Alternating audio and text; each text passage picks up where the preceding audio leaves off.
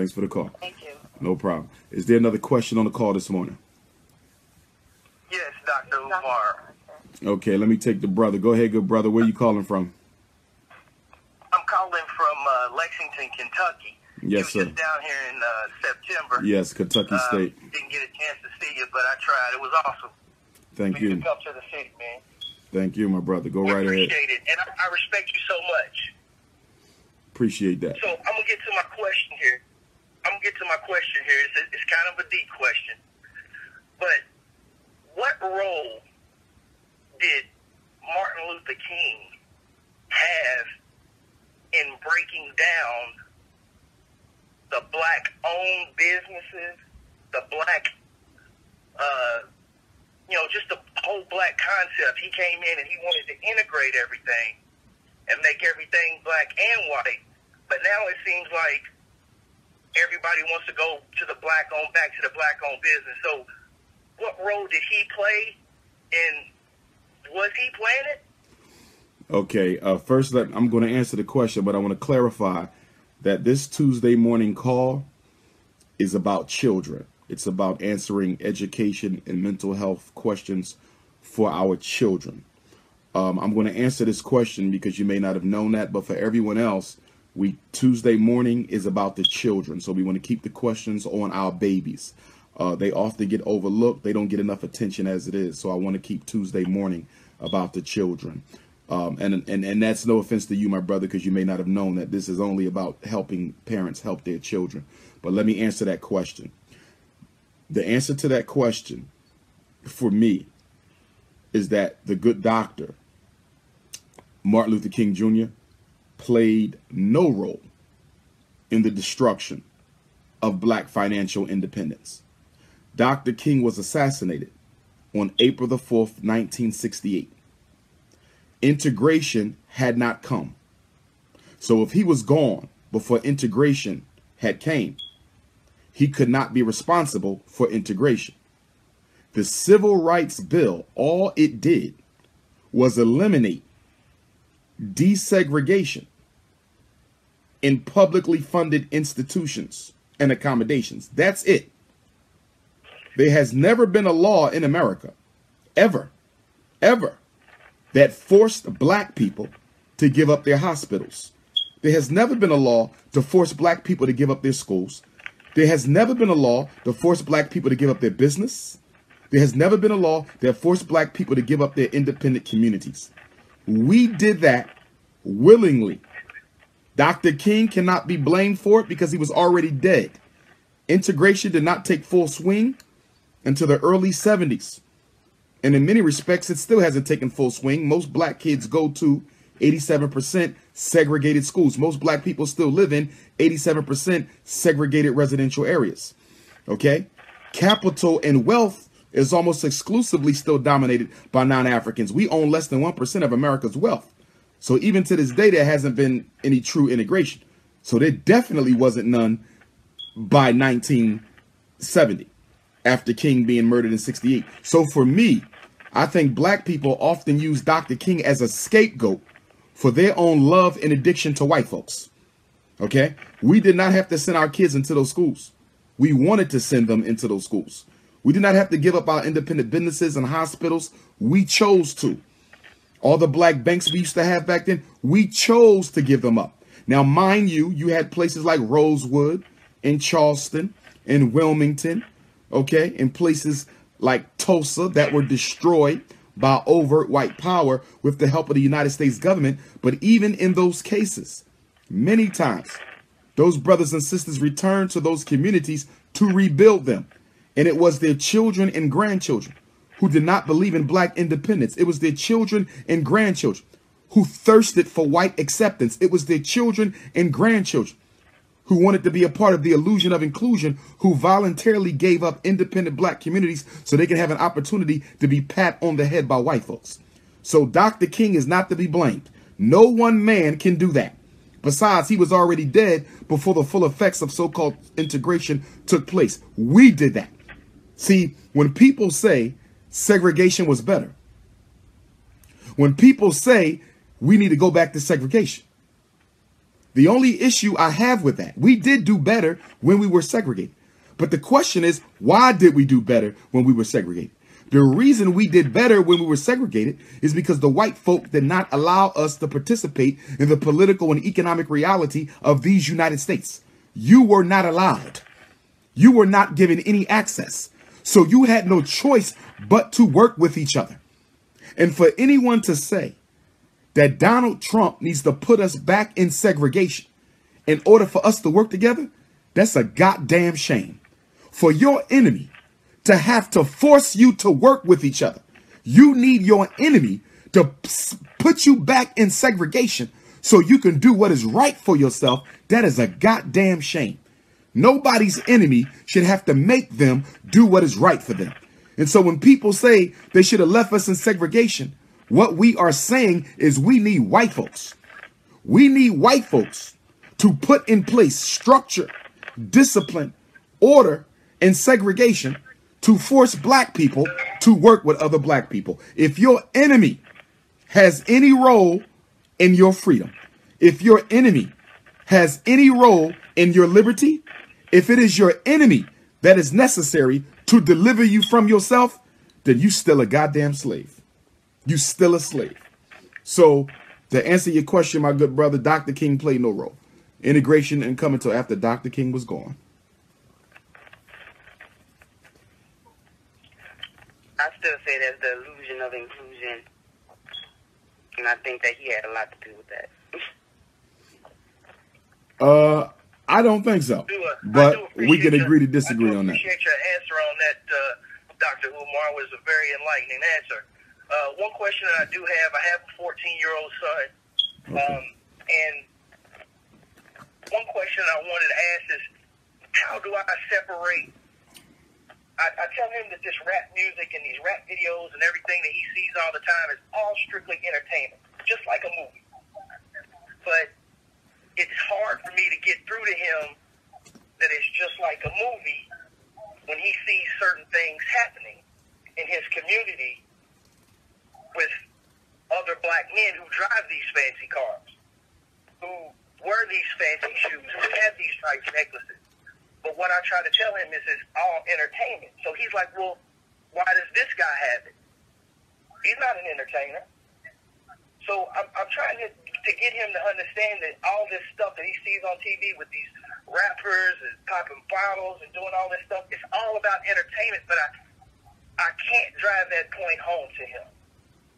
And that's my question. Where do y'all live at?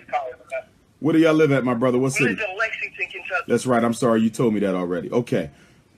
Well, he's 14. You might want to consider two-part answer. Number one, you might want to consider sitting him on my unapologetically African Black College and Consciousness tour that we'll be hosting out of Atlanta this year, January 28th to July the 12th, 14 days and 14 nights with the Prince of Pan-Africanism. So we're going to hit up a lot of the colleges in the South and a lot of significant black landmarks as it relates to our history and struggle. I'll definitely be able to drive the point home. But on top of that, it might be time to get him a good book on wealth so he can understand the truth about hip-hop. And there's even been some books written about hip-hop in particular that talks about the wealth gap within hip-hop and how hip-hop is actually akin to sharecropping. Now, in the sports world, I would have him read $40 Million Slaves. You know, but we're dealing with entertainment, and there's a couple titles out there, but none of them are coming to my head right now. But I would get him a good book on the true background of hip-hop. And a lot of rappers have written about hip-hop, too. So it might be time to get him some of those books that was written by some of the rappers who really did not end on their feet the way that they thought that they would. But I think also that it would be a good idea to have a conversation with him about values. Now is the time to impress upon him values. We don't value money. It's about values. He may like it, but it's important that he don't value it. And the problem with black youth is they're not just attracted to the cars. They're not just attracted to the Air Jordans. They value them.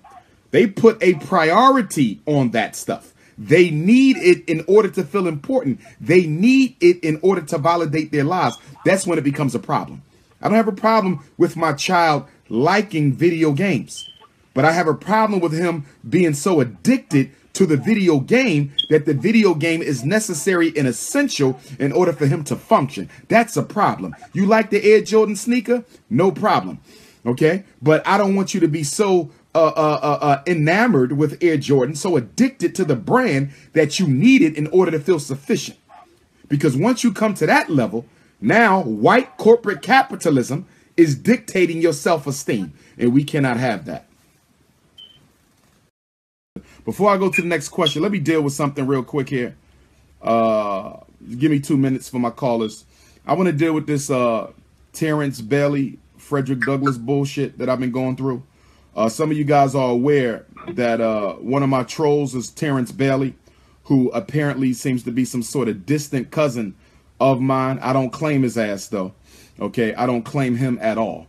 But I just want to say that Terrence Bailey has been claiming that Dr. Umar Johnson is not a relative of Frederick Douglass. Well, how did Terrence Bailey get my phone number? You want to know how Terrence Bailey got my phone number? Because he called one of the members of the Bailey Casson family executive committee, for lack of a better word. And she sent me an inbox saying that we have a cousin who wants to talk to you by the name of Terrence Bailey. She sent me an inbox on Facebook. Okay. Relatives. Okay. Because I don't call them family. I'm going to call them relatives. Family is family. These are just relatives. Okay. And so I called him up and we spoke on the phone. This was a couple months ago, and he was calling me for Ken Norris, someone else who claims to be a direct descendant of Frederick Douglass. Now, for the record, those of you who know me, you know that I have never claimed to be a direct descendant of Frederick Douglass. I have never claimed that. I am a direct descendant of Frederick Douglass's first cousin and half brother by the name of Stephen Henry Bailey, my 4 times great-grandfather, who happens to be the same Stephen that Frederick talks about in his autobiographies. When Frederick Douglass talks about growing up with cousin Stephen, that's my 4 times great-grandfather. Terrence Bailey knows this shit because my name is on the Bailey family tree. How did my name get on the tree? Why was I allowed to go to family reunions? Why do I get a letter every other year inviting me to family reunions? Okay. So that whole, that whole Terrence Bailey thing is just a bunch of hate shit. It's a bunch of hate shit. Okay. And I think it's coming from the fact that when people think of Frederick Douglass, they don't think of him. When people think of Frederick Douglass, they don't think of Ken Morris. When people think of Frederick Douglass, they don't think of all the tens of thousands of descendants of Isaac and Betsy Bailey. They think of me. They think of me. So there's jealousy within my relatives, okay, that is bringing this forth of hatred forward that Terrence Bailey had. I don't know this Negro. I never met him. I never met him. So I'm sure he's a distant relative because his last name is Bailey. Bailey is the family name. I want y'all to understand something. None of us have no exclusive relationship to Frederick Douglass. There's thousands of us. Isaac and Betsy Bailey had over a dozen children. You understand? I come through one of their children named Betsy. Frederick comes through one of their children named Harriet. And then they had other children. I'm not a direct descendant of Frederick Douglass, but I'm a direct descendant of his cousin and half brother who he grew up with. Okay? I'm not a relative of Frederick Douglass by marriage. I'm a relative of Frederick Douglass by blood. By blood. You understand? The blood that ran in Frederick Douglass' veins runs in my veins. Bailey family. Certified Bailey family. Okay? So that Terrence Bailey shit, I'm going to leave that alone. I just wanted to clarify that because I know some of y'all needed me to answer that. Okay? So the next time he start his shit, just ask him a real simple question. Real simple. Is Umar Johnson and Frederick Douglass both descendants of Isaac and Betsy Bailey? That's it. No more conversation. Is Umar Johnson and Frederick Douglass, are they both descendants of Isaac and Betsy Bailey? That's it. That's the only question you need for his bitch ass. Excuse my French. Let's go back to the call. Do we have another question on the line? I want to show you guys something. Appreciate that. Before I take the next call, this right here is one of the books of our family. If you see that, genealogy and history of Stephen Bailey, descendant of Isaac. Okay, and Betsy. Y'all see that? Okay. And then here's my 4 times great-grandfather, Stephen. This is my 4 times. This is the man that Frederick Douglass grew up with, the cousin Stephen that he talks about. Okay.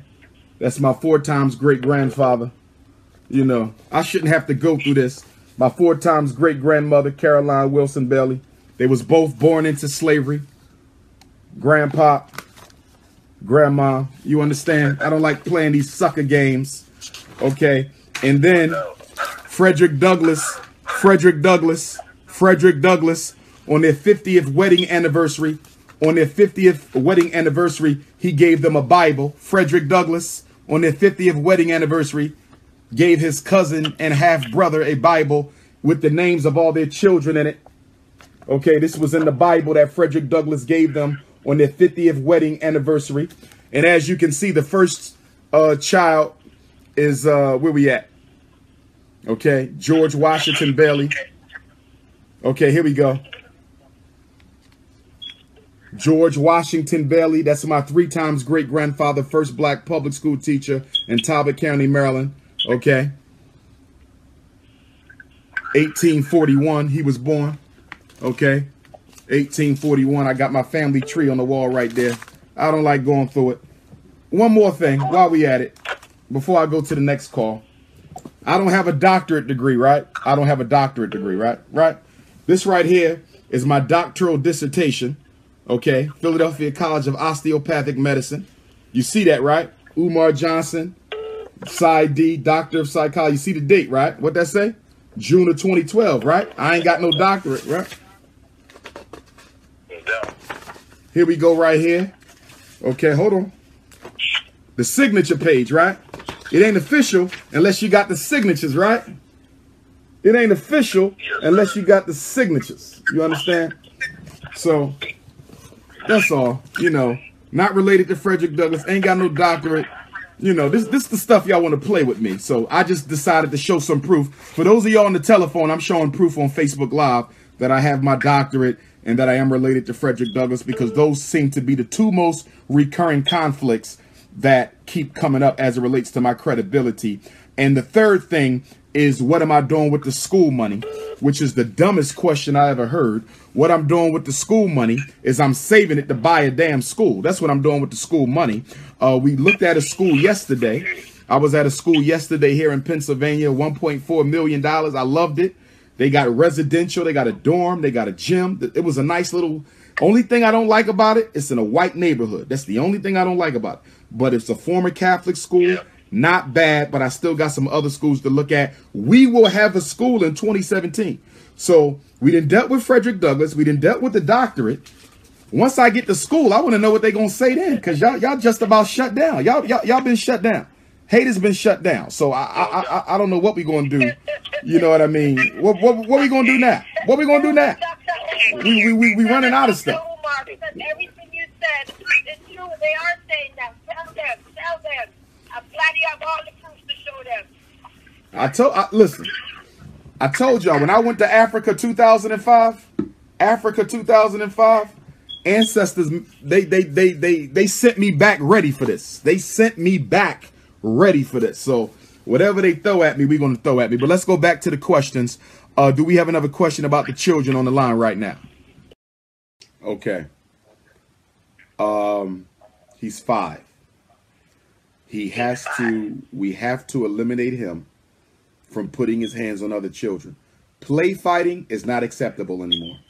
In my opinion, play fighting. When I grew up, we used to play fight, but we didn't have the type of black on black violence we got right now. It was there. But see, this is on steroids. See, back when I was growing up, you know, the 80s, the crack had just hit. And see, when that crack came in, because we already had gangs. We had the street culture. But back then, when there was a gang war, you came to the gang war with brass knuckles. You came to the gang war with a bat. You came to the gang war with a chain. You came to the gang war with a pipe. You came to the gang war with a brick. Okay, so I'm from North Philadelphia. So my parents' generation, you know, we had the gangs. You know, West Philly had the gangs and North Philly had the gangs. We had the Moon Gang, North Street, Diamond Street Gang. They had gangs and people got killed occasionally. That's correct. But it was through, I want to say, through manual means. Okay, maybe one person had a gun. There normally was one person in the gang, or maybe two, who actually had a gun. Everybody else has silent weapons. But when the crack came in, that's when the National Rifle Association and the gun producing industry began to target inner cities in order to offload a lot of the excess weapons that they did not sell during the year. And so with the drug culture came the gun culture. Prior to crack, you did not have everybody in the gang with a gun. Now everybody got a gun, in a gang or not. That was not the case in the 60s and 70s. You may have had one or two people in the gang that had a gun. Now everybody got a gun. So I'm saying all that to say that play fighting is over.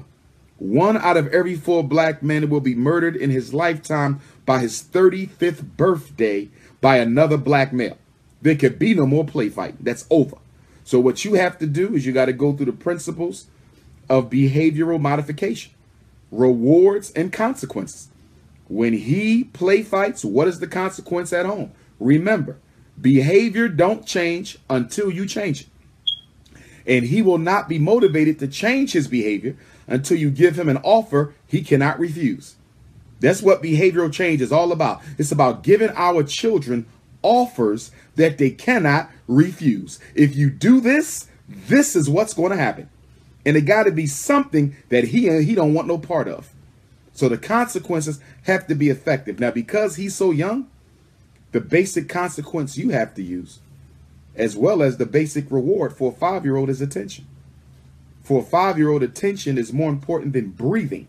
For a 5-year-old, his mommy's attention is more important than eating. For a 5-year-old, his mommy's attention is more important than sleep. Okay, you're more important to him than breathing, eating, or sleeping. So when he messes up, he gets deprived of your attention. That means what? You come home after school, you're going to do your homework, I'm going to check it, we're going to have a nice little 10-minute conversation, we're going to eat dinner, and you're going to bed early. I don't care if the sun's still up. You will be in that bed as soon as you're done your homework and as soon as you're done eating. If that means 5 o'clock bed, so be it. What you have to do is you have to crush him with boredom. Kill him with boredom. The worst thing you could do to a 5-year-old boy is bore him to death. Take his toys, TV, video game, take everything out that room. It'll be a bare room, nothing in it he can use to play with. You have to make sure there's nothing in there he can play with, absolutely nothing. And that's how you get him. After a couple of days of that, he'll come back crying to you, Mommy, I promise you, I won't do it no more. And then on the flip side, you got to have rewards that he can work towards. I'm glad to hear you say that, because I've definitely done that this weekend. And he came home yesterday like, I didn't put my hands on anybody. So thank you. I guess I'm just really concerned about what's being built in school. Like at home, I understand he got to put his hands to himself, point blank. And we go over the principles of Ma'at, and then I also spoke to the stepbrother so he could get that from a man too.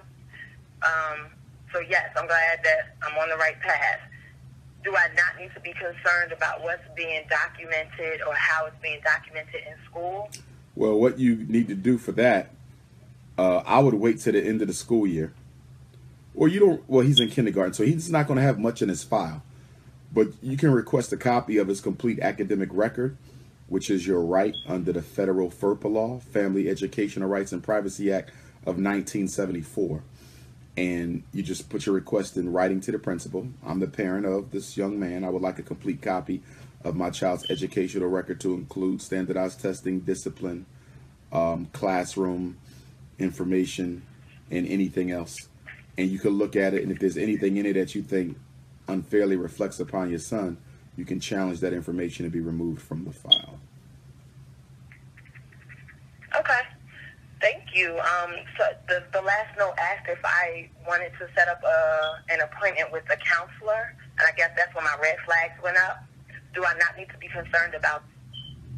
They want you to set up a meeting with the counselor for what? To talk about what? To figure out how we, meaning his teacher, the counselor, and myself, can help address the problem. I don't like the counselor being involved because that implies a mental health or emotional problem. Okay. I'm not saying you have to request that she be excluded from the meeting, but I would ask for clarity on why she's there, because this is an issue that can be dealt with the parent, the teacher, and the principal. I don't see a need for the counselor. Now, in some schools, the counselors play that role. In some schools, the counselor might be involved in behavioral management or discipline strategy. If that's the case, so be it. But in my opinion, I don't think you should ever give the school permission for the counselor to meet with your son privately. In my experience, having been doing this for almost 20 years, working in schools for almost 20 years as both a school psychologist and a school principal, okay, and I'll be a school principal again once we buy one of these schools for FDMG, I have rarely seen a counselor who does not use that relationship with your child. I have rarely seen a counselor who does not use that relationship with your child as an opportunity to investigate and infiltrate your personal family business. Instead of counseling, that will be an indoctrination on what's going on in your house. Instead of counseling your son, they'll be asking your son how many men he's seen. Do you still live with your daddy? What's your mommy boyfriend name? Do he smoke weed? Do you have enough to eat? You know, are you happy there? You got to be very careful because your son is young and he loves his mommy to death. But guess what? White folks are very, very clever. White folks are very, very clever. And I don't know if this counselor is black or white, but you got to be careful because before you know it, you'll be getting a subpoena to go to court, or you'll be getting investigated by Child Protective Services because they claim your son said that he didn't eat last night, or they claim your son said that the house was too cold, or they claim your son said that your boyfriend punched him in the face. I mean, I've seen some crazy things, some untrue crazy things come out of black parents letting white counselors meet with their child. Here's what you need to tell them. I will get my own counseling for my son on my own outside of school without your help. And then they're going to say, would you mind signing this release of information form so we can speak with your son's counselor? No, I will not sign that because you have no need to meet with my son's counselor without my notice. You have no need to talk to them without me being aware of it. If there's anything I feel, so you got to let them know I'm the parent here. I run this. If there's anything that I feel you need to know, I will either tell you myself or I will have the counselor write a letter. But I don't see any need for you, or you can tell them not only do I not see a need, I'm not comfortable with you talking to my son's counselor behind my back. I want to be involved in all communication. If you want a meeting with the counselor, we can set that up. So you let them know. If you want a meeting, you can set that up. I ain't got a problem with you talking to the counselor, but you will have that conversation in my presence. Be very careful about that. Okay? Be very careful about that. If they want counseling, get your own counseling. Get your own. And I could give you the info for the Association of Black Psychologists, but you can also look for a licensed black social worker, licensed black professional counselor, marriage, licensed family therapist, but keep them out of your business as much as you can. The school is not your friend. The school is not your friend. And I keep telling black parents this, mothers sometimes, they have a difficult time understanding that the school is not your friend. And the reason so many black mothers have a problem understanding that the school is not their friend is because the school is ran by mothers. These women are also mothers. They have their own children. But what we fail to realize is there's a double standard in everything. The way white people treat your kids and the way white people treat their kids is totally different. It's like when black parents say, well, you keep talking this black boy ADHD stuff, but there's a lot of white boys diagnosed with ADHD. That's correct. There's a lot of white boys diagnosed with ADHD. But here's the kicker. That white boy will be given privileges because of his ADHD, where your black boy will be given exclusions and disadvantages because of his ADHD. 2 kids in the same class, ADHD, 1 white, 1 black. Because he has ADHD, that white boy might not get suspended. Because he has ADHD, that white boy will be allowed to get away with things. Because he has ADHD, that school is going to work with his parents to make sure he gets what he needs. That black boy, they're going to put him on Ritalin. They're going to put him on Concerta. They're going to put him on Cycler. They're going to put him on Adderall. They're going to over-suspend him. They're going to have him in a disciplined school. They're going to put him in special ed for emotional disturbance. So black parents need to understand, you cannot do what white folks do with these disorders in special ed. There's 2 different, just like there's 2 different Americas. There's a black America and there's a white America. Well, guess what? There's a black special ed and there's a white special ed. Very important that we understand this. Because we keep on saying, well, the white folks got away with it. You ain't white. Okay? You ain't white. And so it's very important that we understand that. But don't let them speak with the counselor. Get a copy of your record and make sure you be consistent with your punishments and your rewards. And you'll be able to fix that whole situation. Thank you. No problem, Queen. Yes, we do need a better curriculum. But I want to be clear. Curriculum is only as good as the people implementing it. A curriculum is only as good as the people implement it. So, for example, with a lot of the Hotep homeschoolers, with the Hotep homeschool movement, they keep running around talking about they got an Afrocentric curriculum and they got this and they got this and all this stuff, which is all fine, okay? Which is all fine. But I want to know who you got implementing that curriculum. Okay, for example, you just bought a brand new set of drums. You bought a brand new set of drums. This is the best drum that they make. The best African drum that they make. Straight from the Congo. But guess what? If the person you got playing that drum don't know how to play that drum, then that drum will sound like it is nothing. That drum will sound like it's a bootleg drum instead of the best drum on earth. So it's not just the instrument. The curriculum is the instrument. But you need teachers who know how to play that instrument. And if you ain't got the right teachers to play that curriculum instrument, then the curriculum will ultimately be denigrated and the quality of it will ultimately be compromised because you don't have the right people to play it. That's why with the Frederick Douglass Marcus Garvey Academy, we have received over, I got to double check, at least 500 resumes. At least 500. I think we almost up to 1,000. I got to double check. But that's how many resumes. And people say, do you need all those resumes? You damn right. Because I need the best people in front of your children. Let me tell y'all something. One of the biggest problems I got with education, I don't care if it's public school, parochial school, charter school, independent school. One of the biggest problems I have with education is that principals and school districts often put the adults ahead of the children. Principals and school districts often put the adults ahead of the children. Okay?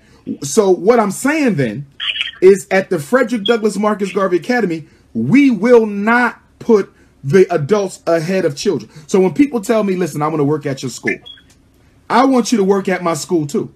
But you're only going to work at my school if you're the best person for that position to be put in front of our children.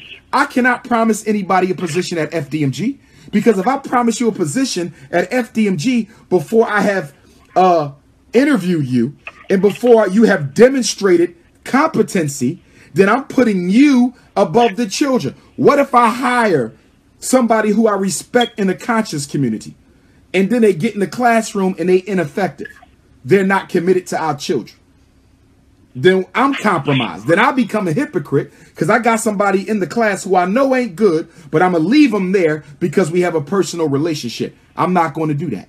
I'm not going to do that. If you are not the best person for that position that I can find or who has applied, you will not be there. And I know a lot of people going to be mad at me. I know there's a lot of folks who believe in patronage, who believe that they should get a job by association. Nobody's getting a job at the Frederick Douglass Marcus Garvey Academy by association.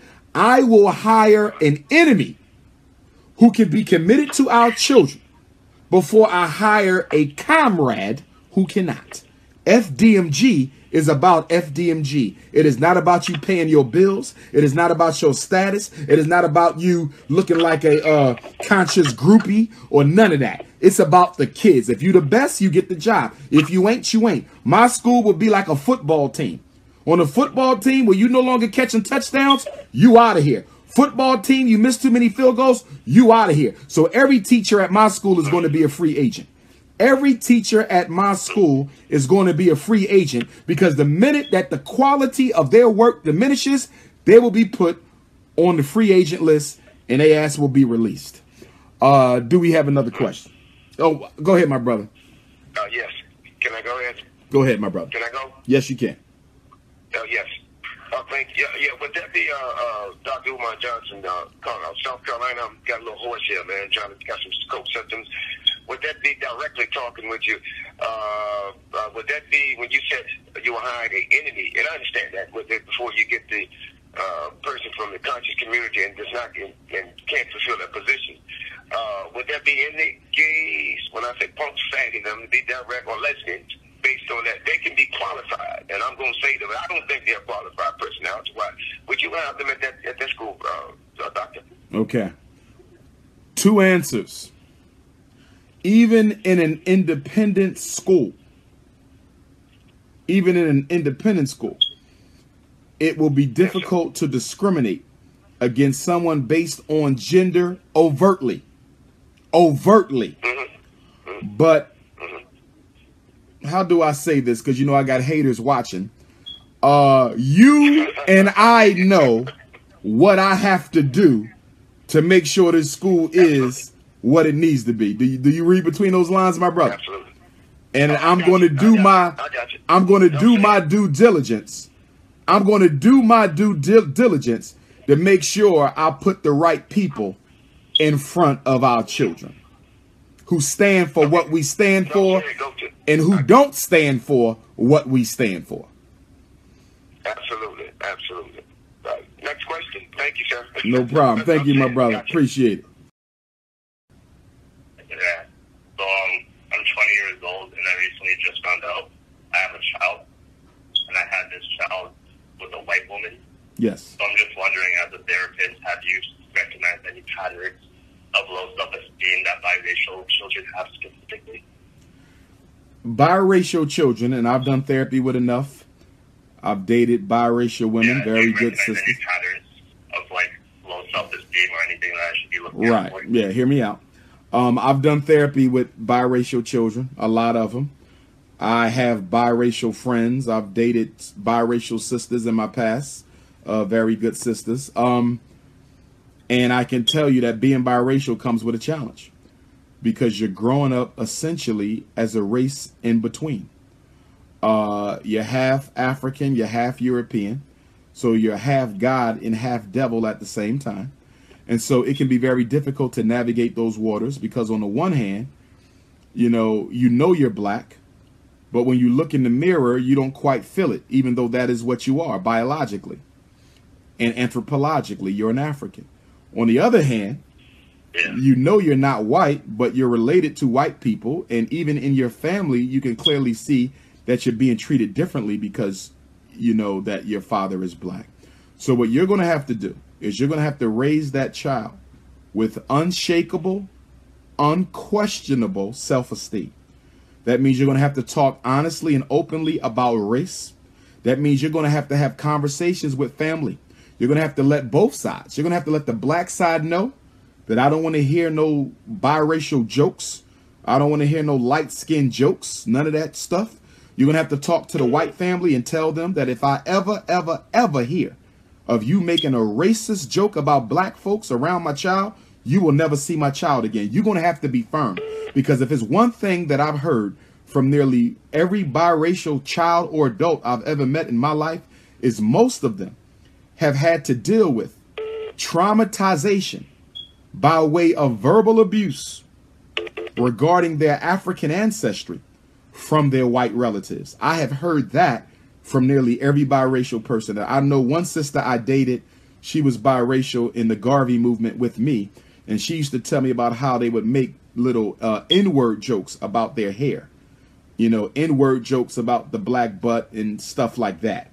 You know, so you're going to have to lay that law down. But the most important thing you can do is let that child know that they're African. Give them that identity. Let them know this is what you are, and let everybody in their life know this is what they are. But your biggest challenge is not going to be from the family members or society. Your biggest challenge is going to be convincing his mother that this child is black. It is the white mothers. It's the white mothers who often confuse the so-called biracial children about who they really are. So you're going to have to make sure you and her are clear. If the two of you are clear that this child is going to be raised unapologetically African, still respecting the white family, still admitting the white family, still having a relationship. He's not rejecting the white family. He just happens to be an African with a white family. That's it. But if you and the mom are on the same page, if y'all on the same page, the child will be fine. But if she's in denial about her son being black, that's going to make it a little bit more difficult for you, but you can still get the job done.